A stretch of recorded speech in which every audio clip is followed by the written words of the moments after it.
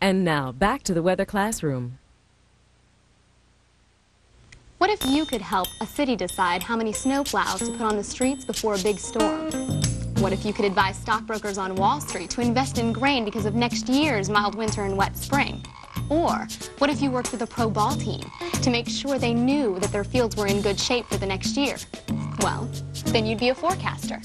A forecaster studies weather conditions and then predicts changes that will happen in the future.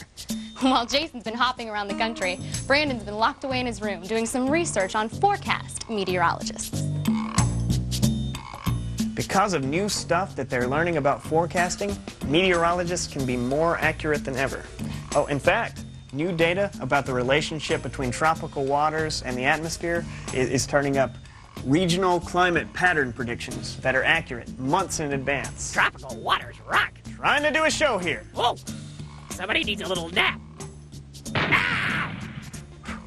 So, anyway, most of the high-profile people in meteorology are forecasters for big-time TV stations, and we got to hang with one of the best.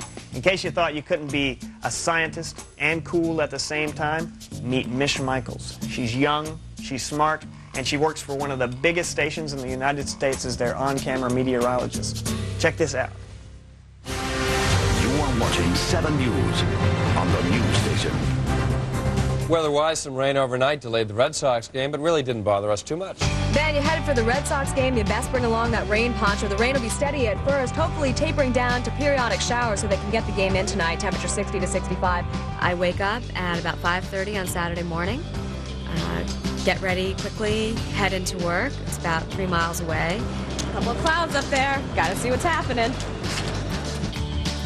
And this is the Weather Center where I do all of my forecasting.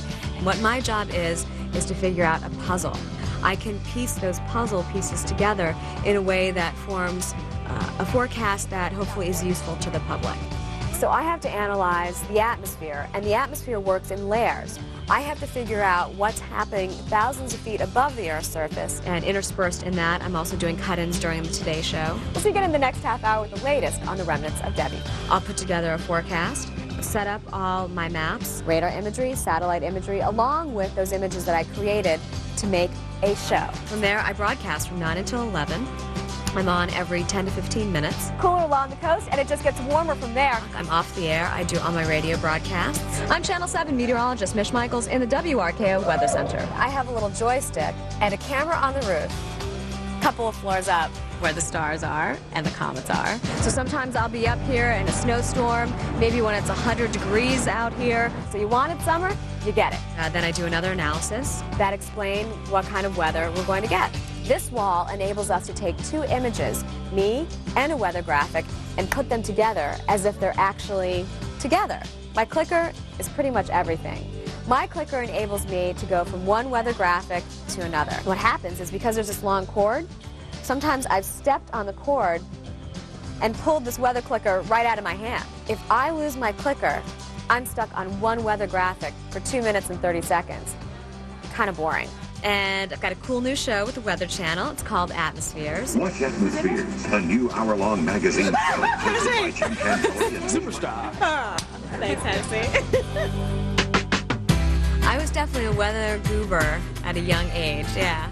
And when I was in kindergarten, a tornado went through our apartment complex. And it's the first thing I remember about being on planet Earth.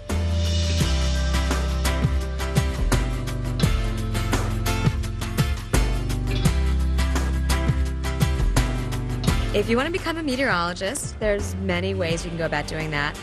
First of all, you want to focus on math and science in the classroom. You can call one of your local stations in your community and say, hey, I want to be a weather watcher.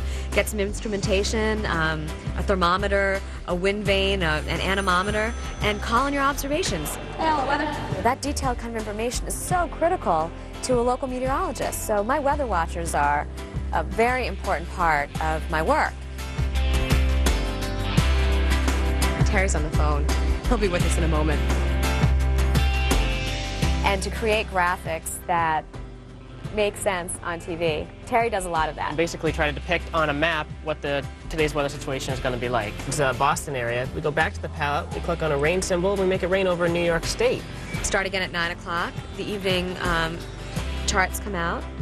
Redo graphics for the 6 o'clock show. Go on at 6. Early this morning, we had lots of low-level clouds and fog. Redo my radio forecast. Redo my internet forecast. I start doing analysis again. Updating my graphics. I'm on at 11. So yes, it feels a bit more humid, but there is drier air on the way. I get home by about 12:30, quarter of 1. I go to bed around 1:30. Then I get back up at 5:30, and I do it all over again the next day. It's the neatest job I could ever think of, and now that I am a meteorologist, it's even better than I ever thought. I can't explain it. It's my little obsession. Watching the sky was just something neat. So what do you think? I know it sounds pretty cool. Yeah, but a few of you probably still have your hearts set on careers in underwater basket weaving. Yeah, but don't give up. You can still be a weather watcher in your spare time. All you need to do is get together a few simple tools. A thermometer, a barometer, a windsock, and your local library has stacks of weather books. Learn to ID clouds. Check this out. Big fat daddy cumulus clouds mean there's a bad storm a-brewing.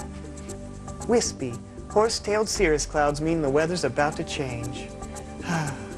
So, if you want to be a weather watcher, all you have to do is check out TV, surf the net, and combine that info with what you see in the sky. That's the best way to get the total weather picture. But don't forget, your best meteorological instruments are always right here. Later.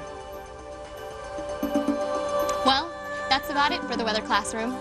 We've seen a lot of the weather world today, and hopefully it's given you a lot to think about. As our world changes, we need to understand why it does. And for that, we need bright young people like you. Studying the weather on our planet can really make a difference. And now you've seen that sky watching can be more than just a hobby. It might just be a career that takes you all over the world. And by understanding our world better, we make sure the future holds nothing but blue skies. For the Weather Classroom, I'm Jocelyn Donegan. See you next time.